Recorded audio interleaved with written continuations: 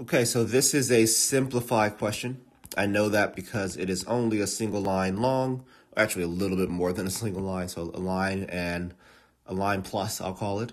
Simplified questions are typically 1 to 3 lines long, and I notate this before I start to read the question because what I want to do is put myself in the proper mind state as to how to go about answering the question.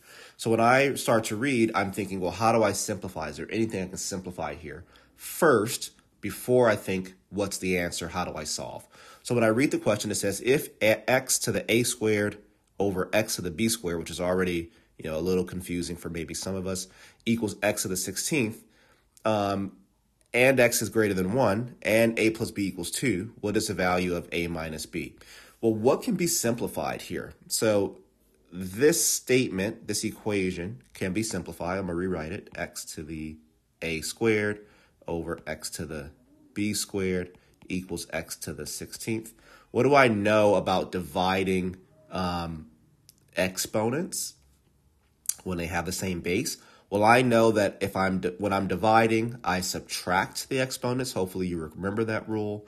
It's basically this rule that says if you have x to the a over x to the b, that's equal to x to the a minus b. So I'm going to use that exact same rule here. So what I get is x to the a squared minus b squared equals x to the 16th.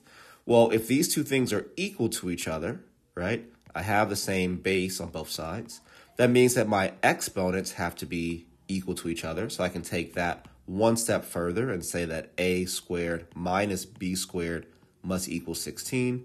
And now I can simplify this even further because hopefully you recognize this is the difference of two squares, right? So difference, I'm going to write that down. If you didn't see it, then make note of it. Difference of two squares. And definitely if you don't know how to do the difference of two squares, please go look that up as well. So a squared minus b squared becomes a minus b times a plus b equals 16. So I've just simplified, right, from here, something that looks very complicated, down to this level here, which is hopefully something that looks similar to things that you've seen before.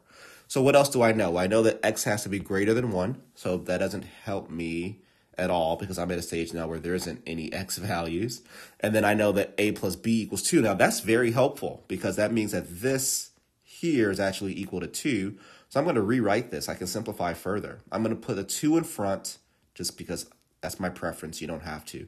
But I'm going to put the 2 in front and then have my a minus b is equal to 16. So I can simplify this by dividing by 2. And then the 2's cross out. And I'm left with, let's get up here to some more space. I'm left with a minus b equals 8. The question is asking me what a minus b is. So therefore, I've already found the answer. And the solution is choice A.